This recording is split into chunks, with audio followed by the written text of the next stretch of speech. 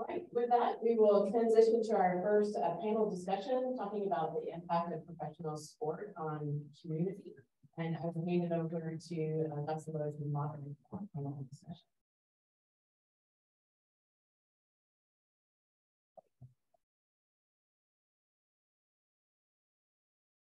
Hello, everybody. I am delighted to be with you all today and really excited to present to you this group of amazing individuals that has quite a story, every single one of them, to tell about our community here.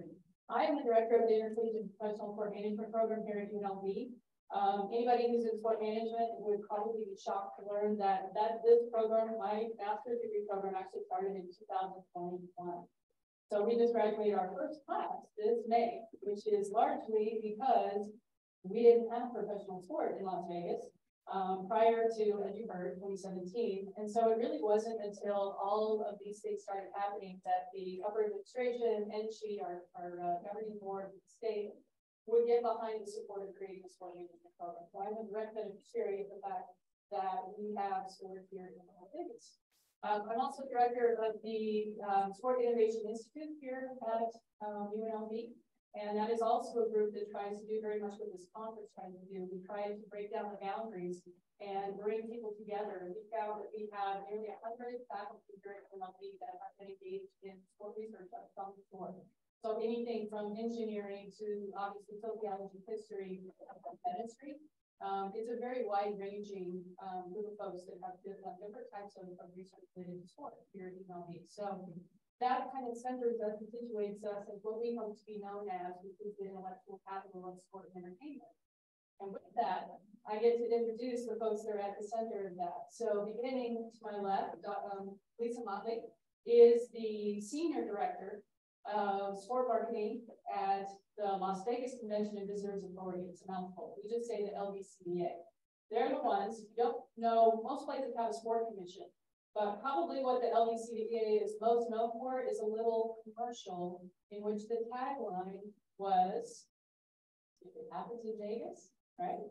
Here you go. It stays in Vegas, right? That is one of the most famous branding, in fact, award-winning brand campaigns ever. And that was the LVCVA. Lisa's going to share with you our most recent ad campaign here in a minute. But she is a veteran of all things Vegas: casino, hotel, sports, special events, advertising, marketing.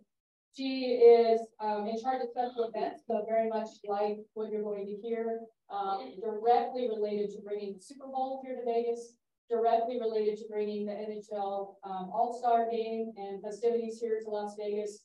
Long before that, big major events that you probably weren't aware of. The National Finals Rodeo is actually an event that is one of the biggest economic impacts every single year to the city of Las Vegas and has been for decades. And that's largely because the LVCVA worked very hard to keep them here. So that event in and of itself had Las Vegas situated as a sport town, but it really wasn't until we started getting the teams to town. One of the things that Lisa has done most recently, the other real big game changer here in Vegas was, of course, when the Supreme Court made the ruling that allowed other states to have sport betting. Okay, so that's 2018, another huge game changer that opened up so many doors. You might not have thought it would open up doors in Vegas, but prior to that, the NCAA would not allow Las Vegas to host any sanctioned events. It did 1, 2, or 3, didn't matter. Nothing could be hosted in Las Vegas. After that ruling, Lisa went to work, and I think the number is right around 100 bids that she put in for NCAA events.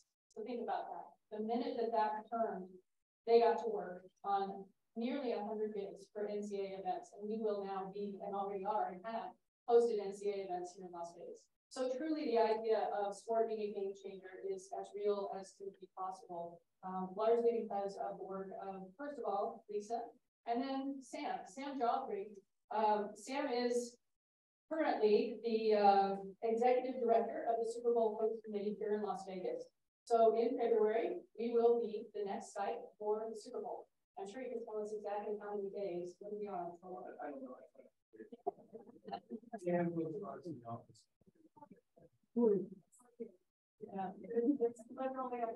office. But what's fascinating about that, Sam has spent his career hosting these kinds of mega events, and he's put on Super Bowls in places like Louisiana, the Superdome, and other major sites, coming to Vegas, working very closely with Lisa to secure the Super Bowl bid here. If you're not familiar with how that happened, basically Louisiana kind of has this other date on their calendar. It's called Mardi Gras, that conflicted with the Super Bowl, and so all of a sudden there was this need to have a Super Bowl move, and these folks went to work, made that happen, and that's how it is that we have the Super Bowl so soon. Along with that, Sam got a really, really short runway to make the Super Bowl happen here. He got in town last January. Typically, they get 4 years, right, of lead time to make a Super Bowl happen in the city. He got not even 2 months. Yeah. Yeah, and he has a massive staff of 12 people. That is also supported by some UNLV students. We'll hear about that here in a minute, how we work together to build that relationship. And lastly, Andrew Woods is our director of the Center for Business and Economic Research here at UNLV. Andrew does all kinds of interesting work with regards to the economy here in UNLV. As you might imagine, it's always been very heavily related to gaming and the resort industry. But I think every month or so, he's hosting what we call Brews and Views, which I absolutely love, bringing the community together on some specific area of the economy. So arts and entertainment happened very recently. Obviously, we hosted a sport-centered economic Brews and Views earlier in the year, and he just does these consistently. But more importantly, very recently, we worked together, and I think this week, he is releasing a white paper on the sport economy in Las Vegas. So this is the first of its kind. It's been a fun journey working on this, and I think it will be very enlightening for a lot of folks to see the numbers as to what has happened here in Las Vegas. So with that, I am going to transition to just asking, I would say, kind of a softball question. Starting off with big picture question. How has sport impacted the Las Vegas perspective from your community? And I'll start with you, Lisa, since you have been here the longest and seen the most change. First, thank you for having us this morning. We have panel.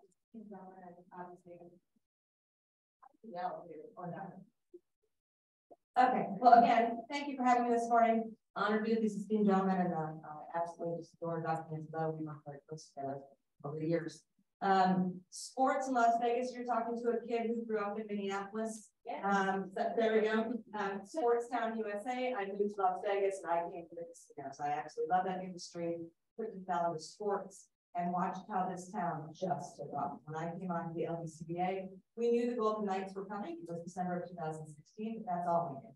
We did not know the Raiders were coming. We did not know we were going to get second NASCAR weekend. We did not know the Aces were coming, or the Las Vegas Lights, or everything else you mentioned on the screen. Our role at the LVCBA, and I had that awesome job of driving tourism for sports programming. So we'll talk a little bit about that. But me as a Las Vegas local for 23 years, this is my home and my community. So while it's not my job, it is my responsibility as a resident of Las Vegas to make sure the community is involved in every step of the way. We can talk about the Final Four bid. We work very closely with UNLV and all those 110 bids we did put in for NCAA. They are our host institution. But part of that is sustainability. Part of, I'm sure you'll talk about business today. How do we offer jobs? How are we going out into the underserved areas and making sure that sports isn't a barrier for them for careers or to play? So everything we do, yeah, the job 100% is sports programming. The responsibility as a human is to make sports and community happen. Sam, from your perspective, have you seen how pro sport is impacting the Las Vegas community? I know you haven't been here as long, but. Well, yeah, I think as you laid out earlier, it's pretty fascinating that just, 5 years ago, you couldn't even say the NFL and Vegas in the same sentence. And all of a sudden you go to Super Bowl in Phoenix and they've got DraftKings set up outside the fan experience for field goals to win $5 in free play. So it's been quite the evolution between sports and Vegas, and working in 2021 with Lisa and her team to put together the bid to host Super Bowl was a really, really exciting time to watch the birth of this first Super Bowl in Vegas. We think it's going to be the first of many Super Bowls here. But it's opened up a lot of doors. Creating the first host committee, the first step after you get awarded a Super Bowl, you have to create a separate entity to sign the contracts with the NFL. to raise the money, to deliver on all the promises you made to the NFL, all the obligations, but also put into place all those things that happen for the community. And, you know, we do a big bucket of stuff for the NFL as far as paying for staffing and stadium and transportation and public safety type stuff. But then there's a whole bucket of things that we do for the community. And that's what's been the most exciting, watching how, you know, whether it's 15,000 people signing up to volunteer or hundreds of companies signing up to be part of the Business Connect program, which connects the local businesses with the procurement process around Super Bowl. Designing all these programs, community affairs programs, environmental programs, that will have a legacy moving forward and hopefully can be recycled or kept in place for all the major sporting events that these teams start preparing, whether it is a Final Four or a future college football championship game. All these major events now require a host committee. Hopefully we're laying the groundwork, not just for the Super Bowl, but right, for all the major sporting events. Yeah, I don't know about you all, but I was kind of blown away when I learned this. I thought the NFL put on the Super Bowl. You know, I mean, they have all the money, they have all the people. They have. That's true. But yeah, so I've learned a lot from Sam already, just in finding out what, you know, it is he was tasked with, because when he got here, it was literally him. And he went to work hiring people here locally to build that massive 12-person group. A big part of that building of the process started here at a class I was at. We invited me to speak to, and we talked about, I had budgeted to do 1 semester of paid internships for the semester of Super Bowl that next coming fall. I've seen so many times when we have major sporting events I was involved with in the past, we could put up a posting for unpaid internships and have a line of kids around the corner lined up to do it. They would bus students in from other states to come take these internships. And we looked at that and said, you know, all those students have one thing in common, they can afford to do an unpaid internship.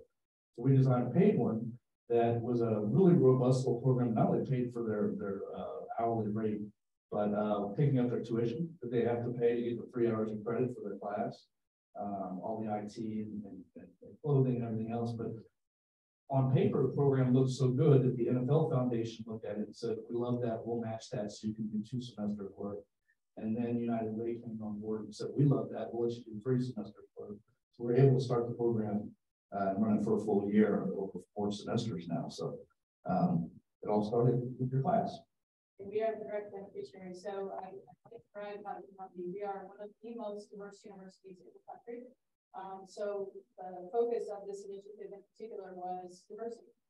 We definitely know that one of the barriers to diverse people being able to take part in internships is the cost factor, right? And so I really applaud Sam for his work in reaching out to the foundation and getting that funding. And then our sport innovation initiative, Jake Figures was one that got the relationship with United Way, so we had full funding.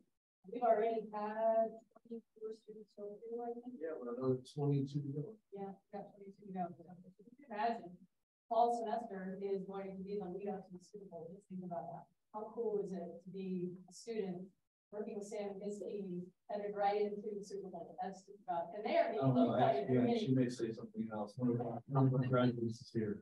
You know, for a fact, they're getting real first-hand experience because I'm the one that gets to hear what they're doing. And so they're not, this is not donuts and coffee kind of work. This is, they're putting work. All right, Andrew, your turn. What do you think that you've seen as far as the impact of pro sport here in Las Vegas? Well, Nancy, thank you for having me. And so I grew up in Seattle. I've been here for 10 years. And as someone who didn't have hockey growing up or have a professional sports hockey team and then had our NBA team rock with us, it's been really fun to be living in Las Vegas the last 10 years and see the growth of the sport. And as economists and my team, you know, we even just started our Monday morning meeting this week talking about the Golden Knights, right? And what kind of led us down this road was likely for about a year ago when we started talking to you and Jay and John and the team, is essentially it feels different. But then it was like, well, feeling isn't, how do you measure that? That's just feeling, right? It's not just culture. So as economists, we always want to know, well, what about the jobs? And we've seen some of those numbers out there. We're like, well, is that true or not? Let's go take a look at that. So these spin-offs. You know, the literature in economics isn't always positive on the economic impacts of sport itself. But I think Vegas is different, right? We have 1 in 4 of our workers are tied to leisure and hospitality. 1 in 3 of our dollars generated out of Southern Nevada are tied to leisure and hospitality.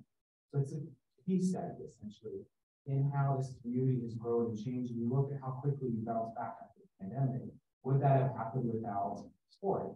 So there's a counterfactual. So we've been looking at that, and we have this white paper. We published it. It's on our website, cber.unlv.edu, under research and reports. And it's just a white paper kind of summarizing what we're seeing, how we're able to measure things, to provide a baseline 5 years in now of how professional sport, where Vegas is. And then use that for other researchers or for our own research of where do we go from here and can we measure impacts. And I say, probably, I think Nancy, you're gonna ask me 5 things. I'll say just at least one, just from that white paper that was striking to me, is that about 5% of all spending generated from tourism in Southern Nevada we can tie back to sport. So 1 in 20 for all the dollars.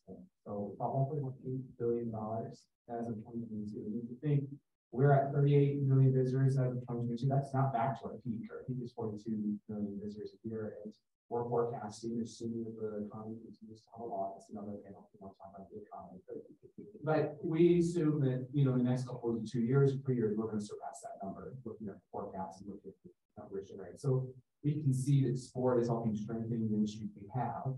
We see that there is also what was really kind of fun with this white paper was to get out beyond just the strip and look at the community at large, how that is impacting culture with youth sports, amateur sports, people going out and having something to do on a Friday or Saturday night, see, say, silver nights instead, or some of these minor league teams, and we can see the popularity of that. We can also see the establishment of new businesses created. So since 2010, in terms of the number of instructional facilities, so coaching or any sort of recreational instruction, that's increased 151%, the number of establishments in Southern Nevada. It went from around 66 to 166 establishments. So it's been really, you can see some of those economic impacts out, generating entrepreneurship, creativity, jobs, but also a sense of belonging and a sense of culture. Of course, that drives us to other questions, and those aren't answered necessarily in white paper, but we propose them at the end, where we're like, hey, this is just the beginning. There are certainly more questions out here that we're seeing as a case study of where sport may have an impact. Again, that may just be unique to Vegas because we are an international destination for hospitality and tourism.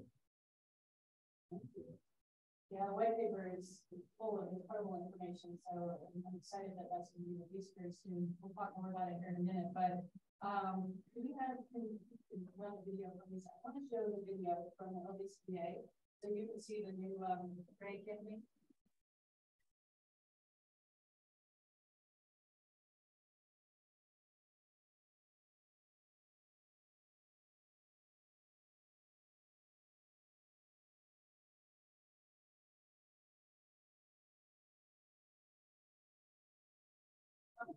Maybe while we try to find that, we could talk about the role of the LBCA relative to the evolution of sport here in this community.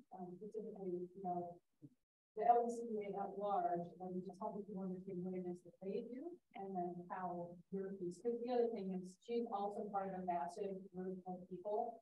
Are you mainly 2 or 3? We are 3 strong with 2 incredible interns from UNLV that we're.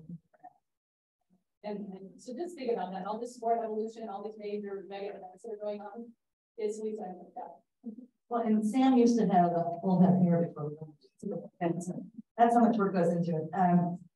We are small but mighty. The LBCA is government funded. We are funded by a hotel room tax.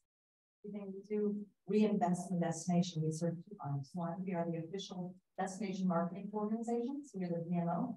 We have a $400 million a year operating budget. It's probably the largest in the world, and maybe 1 or 2. But we're the best in the world in what we do. We also own and operate our own convention center. For context, Las Vegas has 3 of the top 10 largest convention centers in the country, with Mandalay Bay, San Francisco, and Las Vegas Convention Center. And then I have the house responsibility for the sports. But the LBCA as a whole does quite a bit much more than you probably realize. Everything we do is based on research. We have one of the world's top research departments under our wings. We are responsible for airline service development, so we work very closely with the airlines to bring in new flights to the destination, additional seats from the Canadian. Not only did we meet COVID, we have far exceeded COVID on the airlift coming to the destination. We oversee leisure sales, we oversee international sales, and we have advertising, we have marketing. finance, legal. I happen to sit ironically under operations, and of course, the chief operating officer used to be in sales and marketing. It became very clear as we were working on bid and draft that we were more operational in focus. Yes, we were involved in that. We sell this destination, but this destination, it sells itself. And we are the only destination to evolve to those tourists. And as a true testament to those in legislature, those, you know, the infrastructure was the game changer for us. We're not sitting here with the Super Bowl without the Raiders, with the Final Four, if we haven't built the Legion Stadium. And I know it's controversial using taxpaying dollars. I think we're going to get to that. But again, we are funded by hotel room tax. We are what happens in Vegas, stay in Vegas. I think the campaign you're trying to show is the greatest arena on earth. That is our consumer campaign. And I have a fundamental disagreement with our marketing team who believes that we should be marketing if you should come and just watch sports here. I believe we should be supporting the events we go after. So I think next week we have Team USA, Canada, Panama, and Mexico. Those were both sold out for Thursday and Sunday. We didn't help sell tickets. That's not our job to sell tickets. I'm going to make it our job to sell tickets. We need to support these events. But going after them, for example, this RFP was Sam the Super Bowl. It was the middle of COVID. I got an email from my boss saying, come pick up the flash drive because we are a government agency. So everything on my email is subpoenaable. So that really was not for public record. So I started in September. I think you came on board in March. And we did submit end of April. Yes, we knew we were receiving the Super Bowl, but not every event we know we're getting. We not know we're getting the Final Four. Kind of a big situation. So every event's a little bit different, and in every way that's involved in we or the community is again different on every structure. Good. I can't seem to find it. Sorry about this. Just give me 2 minutes. I'm sure. Well, it's a super cool campaign. Showcases UFC and basketball and Raiders, and we have become the victim of our own success here. We have so many professional teams and leagues and sports that when you miss one, you get the call going, you forgot to include the ballpark. So it's very, very creative and generic in how we market the best. That campaign is mainly a consumer. Yeah, and it's interesting you brought up. We forget to mention the UFC. This is actually the headquarters for one of the biggest global brands in sport, and they have done it right. Whether you like the sport or don't like the sport, from the standpoint of how they built the brand and how they built the sport, it's literally a template for how to do it and at least make it very sensible from the consumer standpoint. Well, and UFC is owned by Endeavor, so now they've absorbed WWE. So that's going to be another game changer for us. And talk about community. Sam, where are your offices? Oh, we one of the first partners we met with was UFC, and as part of our sponsorship with them, we moved our offices into their headquarters at the Apex, the production facility where they film all of their products. Sam, I wonder if you could talk about, you did already talk a little bit about engaging with the community with regard to like the business connect. You talk about the intention behind diverse businesses and how you set that up for them to be given an opportunity to, and you're committed to them as part of the businesses that you're doing. Yeah, the NFL has had a program since the first Super Bowl I was involved in, which was '97. Back then, it was the women-owned business program. And then by the time we hosted in 2002, it was the women minority-owned business program. Then in 2013, it was the American Business Program. Now it's called Business Connect. But the big differentiator over time is they started to grow the buckets of businesses eligible to participate in the program. So went from women-owned, minority-owned, LGBT-owned, veteran-owned, and disabled-owned. So what it is, it's an opportunity for the local host committee to go out and engage the local businesses to say, if you want to be part of the process, the procurement process for Super Bowl, we maintain a database, we put on seminars and workshops all year long. It's really designed not just to make sure they get an RFP to bid. It's a business-to-business program throughout the year where they learn the value of networking, they learn what these RFPs look like to respond to something for Super Bowl.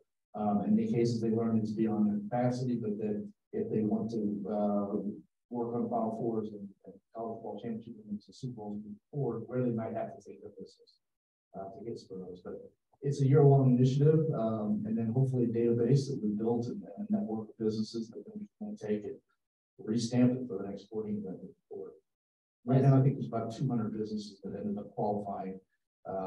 Over 600, I think, applied, but once you go through the application process and realize you have to be 1% owned this way, or you have to have your certifications, you have to provide your financials. You got to make sure you can demonstrate that you have the capacity to do work, experience to do work, and that you have a quality. Yeah, so I just really admire that program, because that is one way that really opens doors to local businesses here in this community and directly supports them because of the Super Bowl coming to town. I can tell you just as a little anecdote, I have a friend that posted on Facebook. She has a company. She actually runs drones. She's a drone specialist, and she won one of the bids, or paid one of the Business Connect business. So she was thrilled, right? Being able to tell. You know, it really changes people's lives. And I think that's the thing that maybe is overlooked. When you think about something like a mega event, you don't realize the impact that it has on people's lives. Andrew, I want to toss it back to you, and I think you may have mentioned this, but one of the really interesting findings from our study, and you coined, I love how you coined this, was the phenomenon of sport lessons. Yeah, and I think you have yeah, we have a video, or we have an image of it, but go ahead and tell us what that is, what it means. Sure. So if you want to so at the end and the conclusion, we put together a GIS map of every single facility, business, arena, park, school, essentially about sport access. And looking at amateur sports, you can see it here on the website. And you can click on it, right? If you want to just find, say, businesses, if you want to find arenas, simply put, you can see there's certain sides of town that seem to have underinvestment or under access to sport. And the color coding, by the way, is just kind of the density in terms of access to sport. We're putting together some sort of model. Third is that, there are sides of town that have a lot of access, and there's sides like more that don't have access to sport, especially with on the youth and amateur sport, as well as even just businesses in the area that might be able to sell them equipment or, be able to provide them with ability to do so coaching services, etc. So we were just trying to put together where this all exists.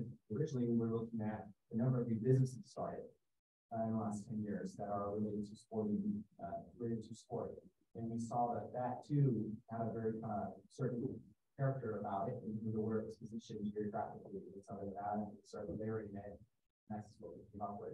And then we feel that this idea of sport desert, in traditional economics, we think that if there's an unequal access to capital or opportunity to flow to those areas that are under investment, we've seen so time and time again in the literature that doesn't seem to be happening. So why is it in this community and the leaders that need to be there to make sure that everyone has access to sport? And one thing we find on paper is amateur sports, and especially with youth participation, especially young women and girls. We see that, for example, amateur hockey has gone up 7-fold with young women and girls in terms of their participation. We know that flag football, since they're also I think somewhere around to say handy, but essentially it's nearly double since it started 10 years ago or so, 2013. So we can see that the demand is there. It's just, are we also going to be creating the supply in the area so that everyone can participate, everyone can be a part of this evolution of our culture and so on. Sam, you and I have had some coffee over this discussion. I'm not too proud to go copy somebody else's example.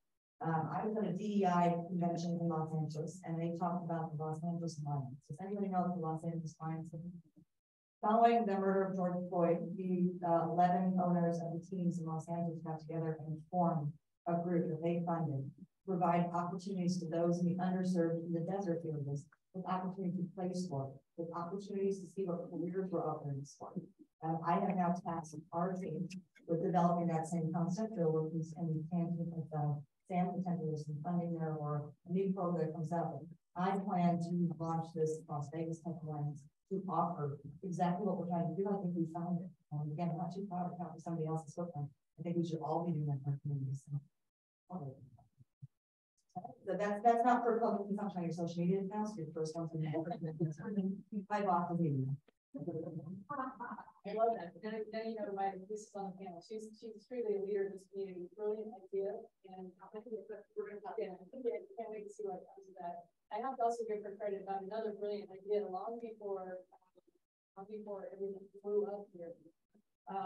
We heard Dr. Barr talk about the October 1 and the impact of Golden Knights. But the other thing that happened with October 1 is one story. What became the mentoring program that came from together? So I'm a firm believer in giving back to our community, and I believe that students who come to UNLV have given 4 years of their lives, and we should provide opportunities for them. They understand firsthand that we are not marketing to a local, we are marketing to a tourist that overturns every 3 days. And so it's not Chicago, it's not Orlando. And I wanted to reinvest in those students and provide them with ways into sports. It's not just ticket sales. So what we did was launch a program in conjunction with Nancy. We sat for 2 hours. I think we had 200 applicants from UNLV at 5 part of our mentorship. We had the likes of the Raiders, Las Vegas Central Speedway, people from the hotel and casino industry, everything from legal to kinesiology, ticketing to sales. And we combined these, we paired them up and matched them up to provide ongoing education. 1 month was resume writing. 1 month was what not to do on social media. You should report this to follow you and your future employers can look it up. And then we evolved the second year because what we found was that first year we had a lot of freshmen and sophomores, and everybody wanted that paper because they were still investing in it. So the next year we went into juniors and above, and we continued to strive with that program. But you guys are going to take that focus on the science, so now you know. But we graduated close to 100 mentees. And our mentors absolutely love having the opportunity to groom the next generation. I'm a firm believer for creating opportunities for those who are in our community versus hiring from outside. And one of the ways that the vendors come together, when the tragedy happened, all of these people that are press people, like PR people for the sports teams, needed to connect with each other, right? There was so much going on where you heard like Golden Knights stepped up, but everybody else wanted to step up as well. Raiders wanted to step up. But Lisa was the center point, the connector for all of those people to actually come together and talk to each other. And so they started to build a sense of community among the people who work for the different sport organizations, actually communicating with one another. Yeah, that was what formed the mentorship. So we built a PR sports executive committee meeting, or committee, and so we would meet once a month, and we were in competition. We're all in the same boat, we're all in the same direction. A lot of you know Sports Business Journal, the magazine, MacCorp has done an article on this. There's no other destination where the Golden Knights are sitting with the Raiders, sitting Las Vegas Motor Speedway, and we're trying to figure out how do we do this together. We had the ultimate sports weekend following that, where we had 7 marquee events, including rugby, NASCAR, the Golden Knights, PBR, all on one weekend. What did we do? We went out and celebrated. We did a global sports conference and brought everybody to town, and then we did a fan fest. We're not competing for each other's dollars. It's just if everybody's in this together, it's a great message globally that we can just not do one event. We can do a UFC event, a football event, and NASCAR. I'm talking China, it's going to happen this year. So if everybody's in this together, this is our community, and we provide them time to raise all ships. It's kind of crazy. If you go to a Las Vegas Aces game, you'll see the Golden Knights that have sponsorship. They sell, they pay for billboards. We've seen each of the teams support each other in our local newspaper. Good luck, to the Golden Knights if they're in the same cup from the Raiders. It's very, very much a all team, all boats. What's that? All ship. You all know it. Rising time. Yes. But Sam, we're kind of talking rainbows and unicorns. Everything sounds beautiful. So I wonder if you could speak to any challenges that you encountered in this very quick journey to look at event happening. I think the challenges are actually kind of the exciting opportunity. It is the fact that it's the first Super Bowl here. We don't have, unlike a Miami or New Orleans, multiple Super Bowl plans to draw from, to go back and look at how do we tweak transportation, how do we adjust public safety, how do we accommodate for the growth this event is growing every single year. We're having to offer everything from scratch. So that's been the exciting thing for me. Our staff has a great pride of authorship at the same time as we try to figure out You know, this is the first time the stadium has been secured with a federally mandated perimeter, which changes everything. So how do we navigate that? And during the bid process, when Lisa and I were on the bid, there wasn't even a regular season Raiders game yet with fans because of COVID. So we didn't even know what staffing was like at the stadium or sessions or how anything was working. So we were making educated guesses back then, and we're still right now beta testing and experimenting with things that transportation and staffing to see how it's so it's a little scary, but it's also kind of the excitement about it. And the concept of that security perimeter, it would have landed in the middle of I think at the NFL requirement. So Sam and his team were able to get that perimeter. Yeah, it's federally mandated for 300-foot perimeter around the stadium, but in certain cases that's impossible. And just one of them to make a pivot on that. It does work good. So this is one of the things that I heard about directly from our interns who work with the Super Bowl hosting it and going to, you could imagine, like going to the airport and talking to them about 150,000 people coming, and how are we going to handle that, right? And talking to both local and obviously federal agencies around security. I mean, that's the level of integration our students are getting, but also the level of security that you all have to be working on for this major event. I think we've probably all seen, like in the Super Bowl, they always show the flyovers, and we know that there's military presence and it's all happening. But we probably didn't know this was being undertaken all that time. I'll give you an example too. I recently talked with some folks from Formula One who's coming to town and having their first event in November. And my pointed question was, what does success look like for you this first year? What does success look like? And they said, actually, to have no incidents, right? Because Formula One is an event space that is insecure. Basically, it is a track that they're building right now through this city with 3 layers of racetrack, by the way, all coming from different countries. It's phenomenal. But there is no way to secure that type of an event. And yet they've got to figure out how to do it, right? So yeah, there are very major challenges happening. And I'm sure that Sam is being very modest about the kinds of things that we work right now. I'm going to push over to you, Andrew, because one of the things that's also happening right now in Las Vegas, like literally happening, our state legislature meets biannually, so every other year. And you have probably heard that the Oakland A's are interested in moving to Las Vegas. And it's always true that involves some investment from the local community. So they're looking for roughly $300 million from the state to move to Las Vegas and build their new facility, and on it goes. So, this is always controversial. Clearly, Allegiant, when it was built, public subsidization, and there's been a lot of different research done pointing to the success of what that's been for this city. Andrew, what do you think? I'm going to put you on the hot seat. We've got it's pending with the legislature now. They have not approved it, and there's very different views on this. Where do you sit as an economist? Throw me the hardball question. It's the one that is the hot topic right now for sure.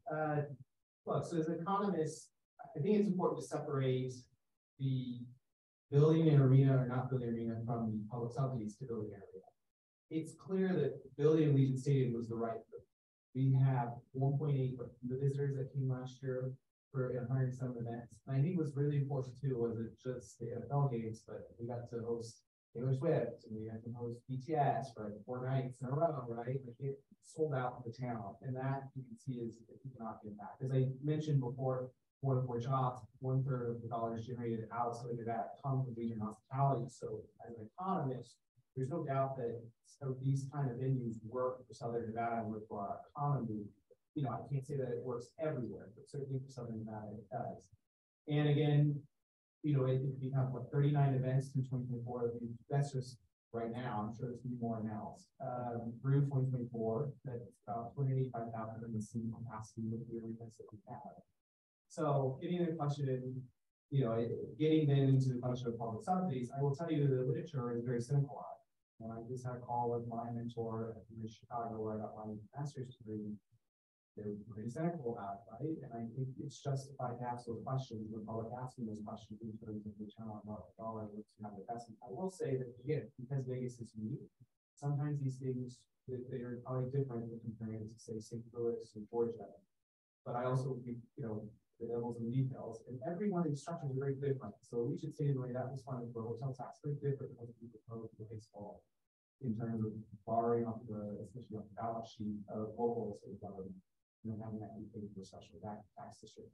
I will say it's important in this discussion that we do talk about infrastructure. We make sure that at the end of the day that the public is being protected, or at least the tax dollars being used wisely, make sure the infrastructure is there so that I can also go to a game if I'd like to, and not just our visitors, right? And then I'm stuck in 3 hours of traffic trying to get home that night. I think it's really important to continue to have those discussions, period. No matter what we're talking about, the stadium or anything, because it's important that we grow regional hospitality so that we continue to access people for everyone so that they can all spend dollars and enjoy themselves. So Sam, you've been in a number of different communities. I'd be interested to hear your take on this as well, because I'm sure and you've had enough experience with local people and other places, and people think that you get a lot of tax incentives. Well, you know, in the event space, so when you're talking about Super Bowls, Final Fours, All-Star Game type events, those can very rarely ever happen on purely private funding. So they all require some level of public funding, whether that's a mechanism that a government has put up in a fund, or whether it's a special tax district, or whether it's tax on tickets. There are different ways to skin that cat. But what these event owners do not give you is enough assets to be able to raise funds on the private side. So for Super Bowl, we do get some assets, we get some tickets, we get our own logo that we can put out there for sponsors to recognize that they don't compete with 42 other sponsors in the NFL. All kinds of restrictions on that. Whole nother panel discussion there. But it's a critical piece to be able to try and find that balance of hopefully 50-50 public funding and private funding. When it comes down to the taxes on stadiums and major infrastructure projects, obviously, you know, the spillover effect of that is then you do get to host these events. And you know, personally, I believe that yeah, it's a ticket that you're taxing the ticket holder at the end of the day. That's a pretty good model where the tourists can pay the taxes on your stadium. That's not a terrible model. Yeah, I guess I'll ask a follow-up for you, Lisa. It's the same line of thinking, but are we going to get to a saturation point with how much we tax the tourists? Because that is something that comes up in Las Vegas. Like every time, that's you know, as locals, we think, well, that's tourists or whatever. It's not tourists, we don't want to pay the taxes. And at some point, there's probably going to be a diminishing return on that constantly. I'd like to say that. Unfortunately, a few months ago, Bellagio's running $800 a night, and Tropicana's charging $600 a night. It's a pent-up demand for people to visit. So right now, I think we're seeing times are good, and the more we tax, I told you we have a $400 million budget. That's coming from our room tax. We only get 32% of that. 33% of it goes to education, part of it goes to transportation. So every dollar we generate by bringing sporting events or venues to fill hotel rooms, it's just a big snowball that's just going to get bigger and bigger and bigger. For me, the A's on a Twins fan, so I'll probably go watch the Twins like, how much damage I can do with a new venue. We've already pitched the NHL on bringing the Winter Classic and then keeping it here for 3 weeks with the All-Star. We're trying to be a category 1. No destination has hosted both of them. I'm more concerned about what other events can they put in that building, in that infrastructure outside of baseball. I think it's low hanging fruit. So from that standpoint, I'm bringing in this. You got another 280 days in a year. Correct. And you know, this is a beauty for us. Is we had mothballs out on the Sandwood Stadium due to the C1 building renovation. We're missing that 30,000 seat venue. I love the A's are being smart and building it smaller. I think baseball's popularity is diminishing. I would bet dollars to dollars to move Las Vegas Bowl there. The NFR will not be there. I can guarantee you that. We're going to use PRCA. They love the intimacy of UNLV. This just works for them. But we actually did a bunch of research. The interns said, what other events could you put in there? We're not looking for a concert venue, but you know, they'll end up with some concerts that maybe Allegiant Stadium didn't want, but you know what's going to do? It's going to keep everybody honest. And all of a sudden, you're going to see Allegiant is going to have to come down on the rental price. T-Mobile is going to have to come down on the rental price because we've got options now as to where to put events. I think that will keep us honest, and I think you'll see everything kind of falling. So, also kind of looking at the big picture, another venue that was just built was the Don Loan Center in Henderson, and this is a much smaller venue. So we actually have 3 minor league teams playing in there. We have Golden Knights, lower levels, and Silver Knights. We have the indoor football league. The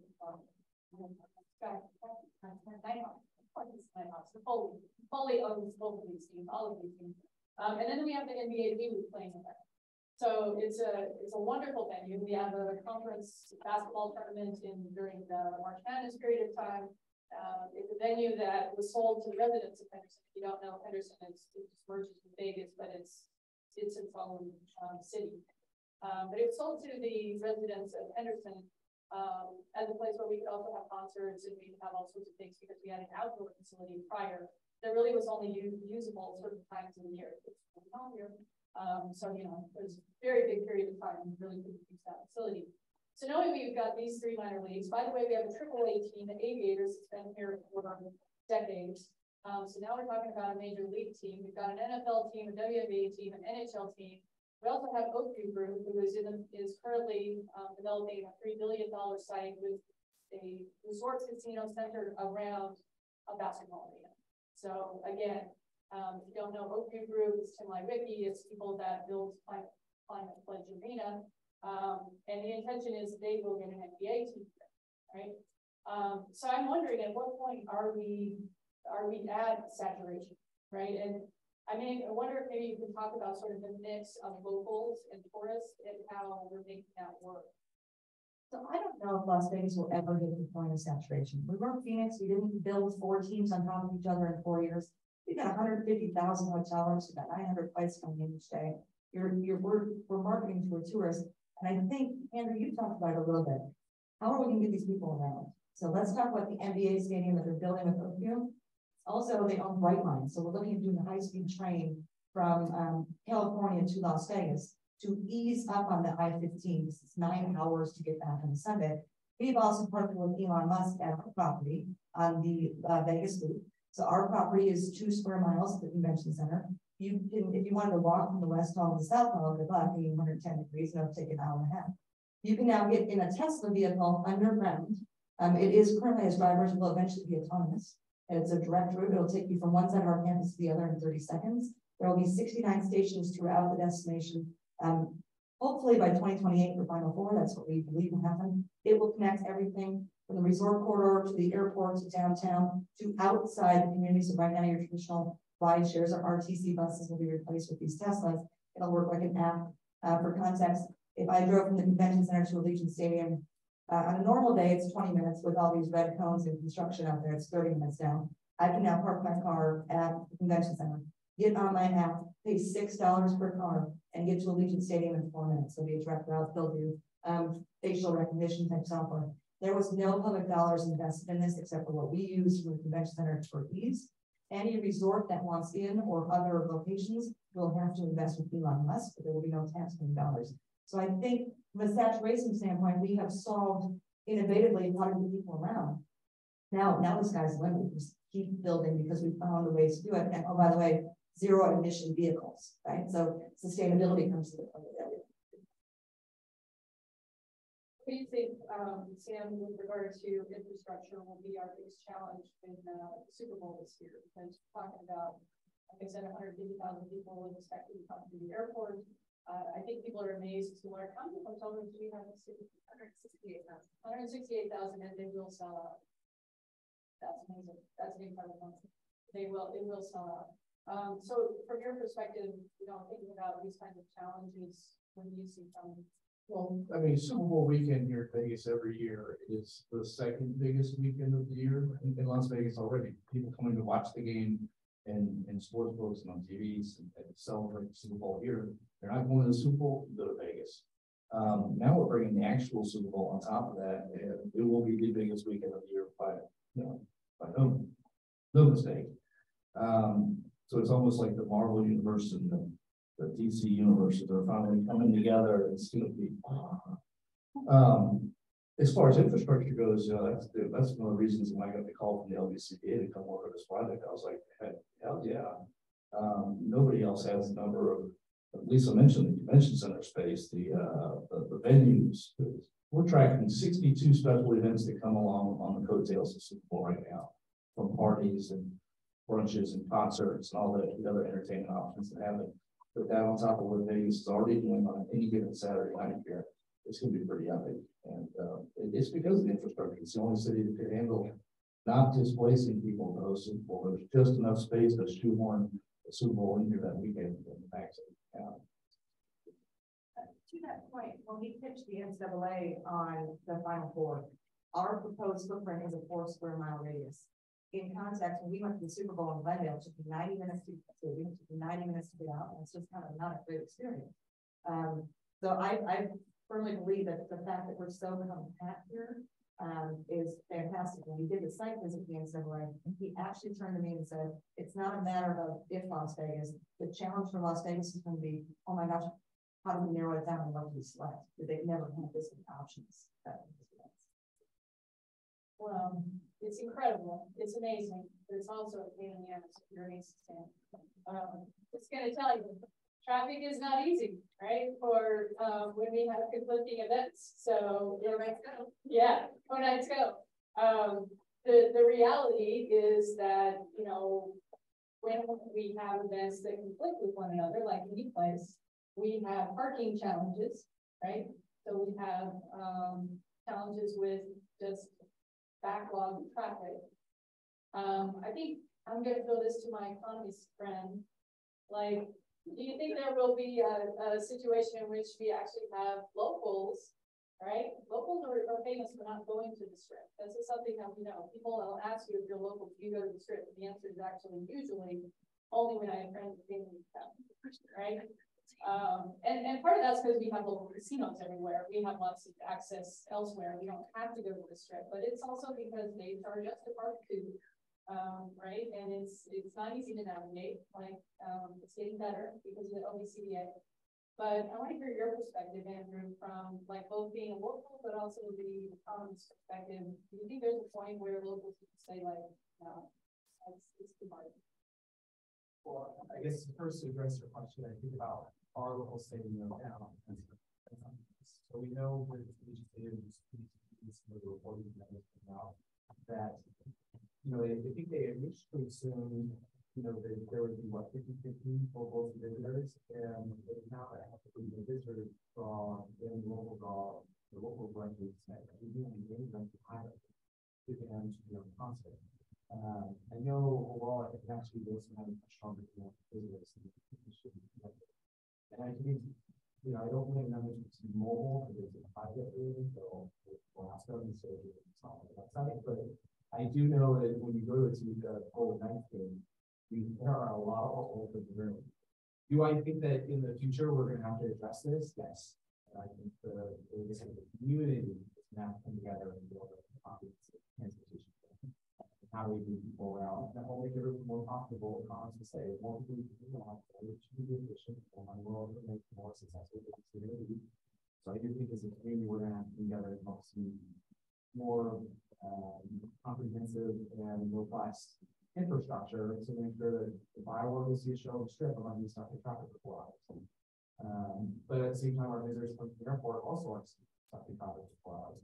I heard, I think it's in the data, I've heard when you poll the visitors, they don't seem to mind the traffic. The locals that mind the traffic. We notice it, and I will say as a linear, I do get frustrated if I, you know, try to, for example, go me to downtown, it takes 30 minutes. It's 4 miles away. You know, so what can we do there as a community to essentially ensure that we'll have access to this as well, and not just visitors. But so that maybe we also can think about how we fund that as well, maybe we can shift it a little bit more. But I'm now getting out of my box with another conversation.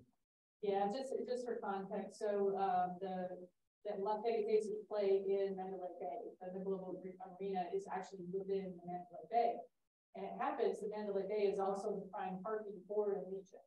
There's actually a walkover that you can take. So that's why on game days, it can really be a nightmare. But also it's pretty convenient parking with T-Mobile. So if the Knights have a game, which they did just last week, and the Cubs have a game at the same time, which they're at least 2 hours apart, it can create some pretty interesting challenges for really the folks at the resort casinos who are trying to get all this parked and get all this out of it. So yeah, it's not like, you know, every other city has its challenges in most ways, and so we have those as well. All right, so our last question again is kind of more of a fun one, but literally the folks here at UNLV and around town are now calling Las Vegas the sport and entertainment capital of the world. And that's a pretty big bragging point. I'm curious from our panel, do you think we deserve it? Can we actually use it, or are we being a little bit above and beyond what we're actually currently seeing? I've been at the LCBA for 6.5 years, and I have put that on my Facebook for 6.5 years. Every single time we get an event, I don't go welcome to the greatest arena on earth. I don't actually get that kind of thing. I say welcome to sports and entertainment capital of the world. I think we have, and I think we continuously prove it. I think the fan has a wonderful time here. I think our employees are loving it. I think the leagues are loving it. We've got WNBA Aces champions. We're about to crown, fingers crossed, I'm not really sure, take on the Stanley Cup finals. And that's great, the leagues. But no, I think that the opportunities that Las Vegas has created for so many leagues. And one thing I know, women's sports is probably going to be a topic. I want to tout Las Vegas. The very first NCAA championship we ever held in Las Vegas was this last April, and it was the women's bowling. So women's sports in Las Vegas, we are bullish on it. We are working on a very big concept for basketball that will include LSU this fall in Naismith. So no, I believe that we have firmly cemented our place as the sports entertainment capital of the world, and we'll continue to climb. Once we land college football playoffs, we've hit the trifecta of events. I did want to talk real quick, I know we're out of time. World Cup, you may be wondering why we didn't bid on World Cup. It would have cost too much to build additional infrastructure that we didn't have a use for at the time. And to your point, we would have had to shut down Allegiant Stadium for 160 days. Our hotel corridor was all in favor of Allegiant Stadium, so we could drive incremental impact. If we take them down for 160 days, that's not worth it to us. So we withdrew on that. So when you were turning down a World Cup bid, you are the sports entertainment capital.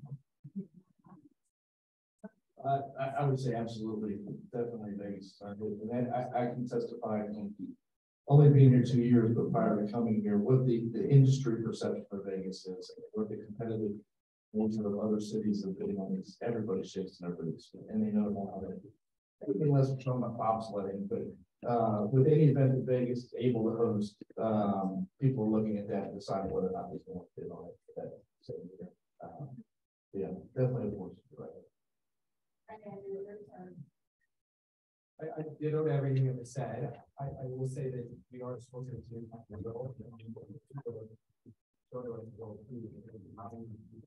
we need some group around 42 million a year, but when the local groups the population 3 million goals and 32 50 million visitors, what can we do to innovate and basically build a world best infrastructure and all that and improve quality of life for everyone visiting and look at that. So that's what the challenge will be, but I think it's realized.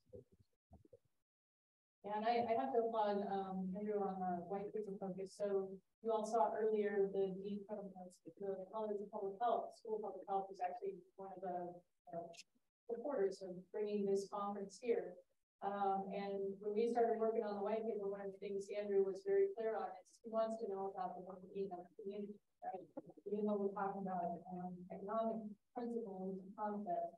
One of the things I want to share before I open it up for questions, Dan's trying to find the video, so I want to share just a couple of really cool things to follow up on something Andrew said. He mentioned that hockey in Las Vegas has grown exponentially. That is a direct relationship to the Vegas Golden Knights. So not only did they come here and decide that they were going to be a very successful hockey team on the ice, they have created the opportunity for kids, for women, for all different people in the community to play hockey. And by creating it, I mean, they build facilities, they build ice, and they talk. They have one person that's dedicated to developing hockey in the city, and the numbers are phenomenal. They really have shown that growth. Another really big bragging point I like to talk about as far as our city, back when Clark County School District is the 4th largest school district in the country, because it's all Las Vegas schools are part of this one school district. When they ran into a little timeline issue a few years ago, we did a study to find out, as we should, what the interest was. That's what you know, the 3 prongs of Title IX is to figure out what interest is not being met.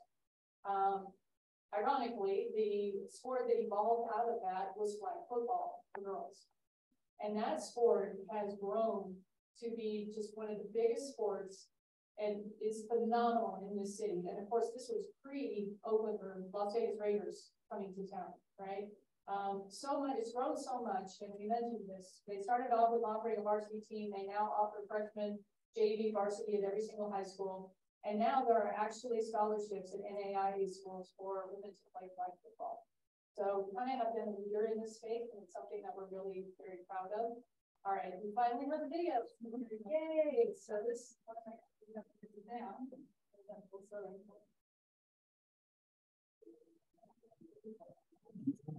Things for one game, one race, one fight, one match, or one team. Come for the epic pregame and 3 days of postgame.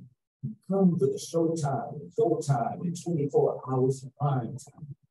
Because the game is just the beginning. Las Vegas, the greatest arena on earth. Oops, can't stop that one.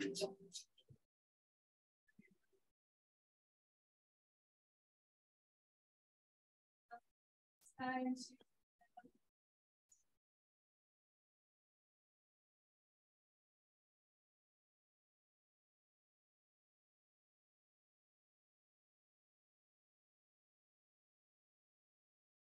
not so much a question. I want to thank you.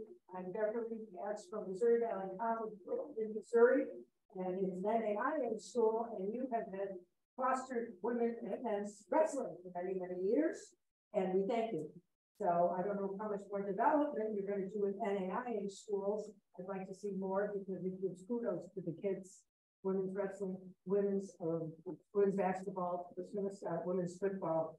Lacrosse didn't make it. We are farm girls, corn fed, and I think we're going to do football rather than lacrosse. But I'd like to see NAIA brought up. Kids love to come to Vegas. It's enough for them. $20, 2 nights is too much. So I don't know how your NAIA staff. oh, wait, Nancy. Sure. So Sam is one of my best friends. My number 2 may have just recently left to go work for Sam, so we are backfilling her, and NAIA is on the new person's results. I hope this makes national. It's been great.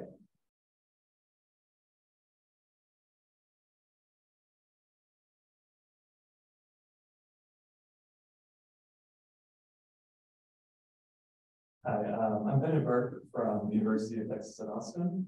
My question is for Lisa. You mentioned a partnership with Elon Musk and the Hyperloop. I'm from McKinney, Texas, which is about 10 minutes away from the Allen Premium Outlets, where there was a mass shooting recently.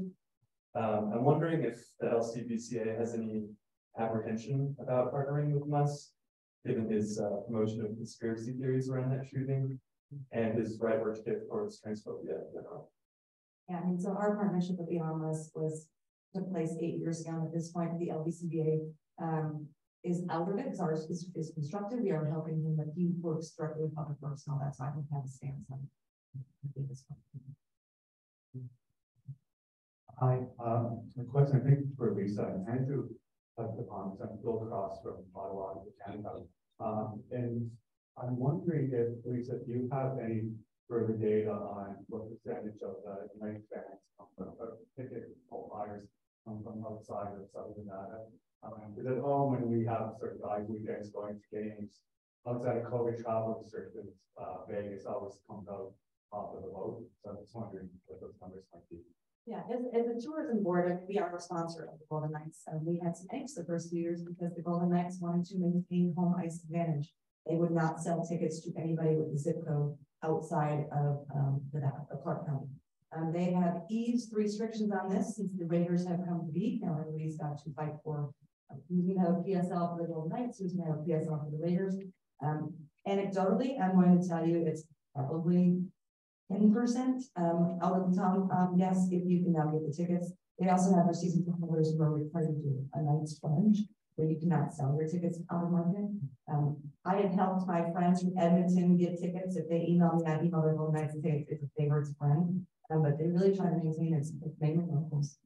But it's from year one, I think there's probably 1% of the time if you could get a ticket. To now plus 10%. Although the Panthers game the other night was very minor.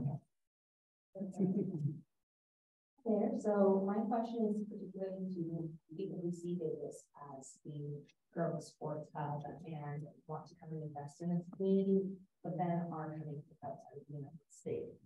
Being able to work in sports as an international student or just as somebody who is not from the USA can be very difficult. How do your organizations look at investing in that talent for hours and commit to this market? I think there's some restrictions on visas, right? Because we as the government can't underwrite your visa. So we're happy to sit down and try to find a solution or something that works for you. We don't really focus on that. I think to your point, we shy away from that. I believe the NFL become volunteers. We're not allowed to anybody outside of the United States because of legality issues of waivers. So it's a great question. It's a great topic. I'm not sure it's a priority for anybody, but we have to sit down and talk to you about it. I can add that I've never been asked that question before, and I'm intrigued to learn more because it's never, Lisa's point that in the 20 years I've worked, it's never been raised as an issue. So I'm fascinated to learn more about it. I'm just a little curious, over the last 25 years, Vegas has gone from, I think, 70 in the media market rankings to the low 40s. If I wonder how much of that has been a factor in making professional sports more attractive to, or is it an exception? I'm not sure if our DMA actually has any factor in the sports, right? When we sat down with the Raiders when they were first coming to town and they were trying to figure out how to sell sponsorships, they went down that way. Their sponsors need to understand they were actually going to be exposed to all the people in the destination. So we kind of shifted their focus as to it's not your media rights. That wasn't really that big of a deal. It was more of the consumer coming in. I mean, kudos to us, right? So when I started the WCBA, trade shows is always going to be the #1 reason people come to Las Vegas. We host 22,000 meetings a year. Sports was 8. We are now the bridesmaid. We are #2, and we will always be the bridesmaid, and I will hold that as badge of honor. We're not going to overtake the conventions. So I mean, it's great that we've become a bigger DMA. I think it also is just because the population boom has gone from when I moved here at 900,000 to now 2.3 million. A great question.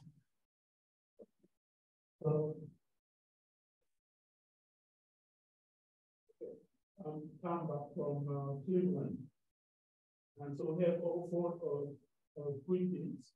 We have football and we have basketball. Now, since we lost the king, we have a real problem. And we are always complaining about how much he's asking of us to support those teams. Are you not worried about this kind of thing? What would happen if we didn't have the tourism industry? Which, of course, in Cleveland, we don't. So Dave Gilbert, who runs your sports commission, is a dear friend of Bill Sandheim. He is absolutely fantastic. And he brings the All-Star, MLB All-Star game we have this year, and NBA All-Star game.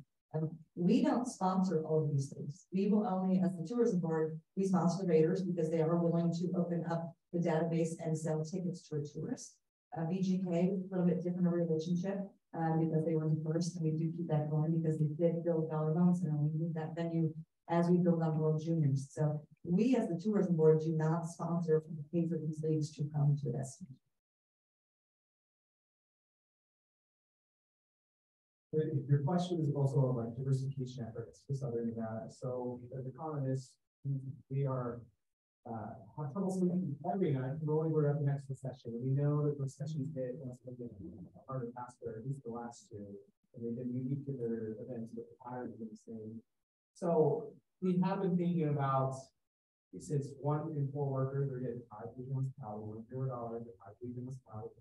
Are there things in sport that we can help diversify the economy? For example, we don't healthcare can grow significantly across this country or in Southern Nevada.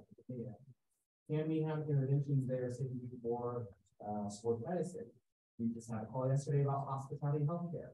Can we do things that kind of help move forward both our hospitality industry, but then have the spin-off in these other industries that we desperately need to also grow in Southern Nevada so that we're not and stay at risk for the next recession. And so that's as for the cons, we're constantly thinking about that and working with our partners on how we can have these spin-offs and get another. I will also say that in doing with white people, we also saw that things outside of regional hospitality, like coaching, for example, some of these retail facilities have significantly grown from the number that already mentioned. You can see that there is like this entrepreneurship that's happening. We also had kind of case study there about marketing for opportunities and marketing for local companies. Here's as a result of what we do. The only thing I'd add on to that is that, I had the pleasure of 25 years working in New Orleans on major sporting events. And we always had the conversation in New Orleans about we have to diversify 100% tourism, all of our age men tourism basket.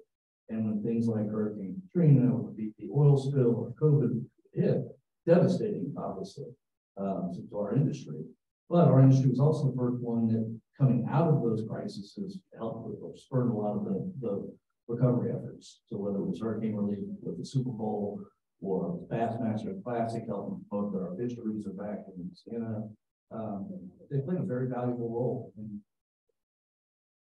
And I think with that, we are at time. So I want to thank you all very much. First of all, could we give a round of applause for that?